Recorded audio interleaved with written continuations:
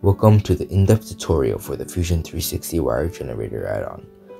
This add-on allows us to create wires more quickly, but there might also be a steeper learning curve since there are just so many parameters. I'll be breaking them down using a simple example. So the first thing you'll notice is that when we run this, it prompts us with a start and end point. These points are to be created beforehand on the same 3D sketch. It then prompts us to select the plane, which is the plane that you created the sketch on. In my case, it was this back plane. Because it's a 3D sketch, the points don't actually have to be lying on the plane. I will select number of points as 2, as that's how many additional points I'd want to add onto the spline, and distance from midpoint would be 0.25, because I want it to be close to the midpoint of my two start and end points. I have inputted 40 as the number of iterations, which is simply how many splines I want it to generate.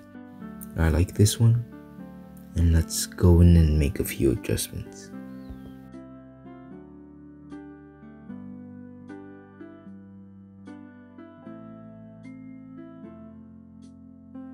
And that's it.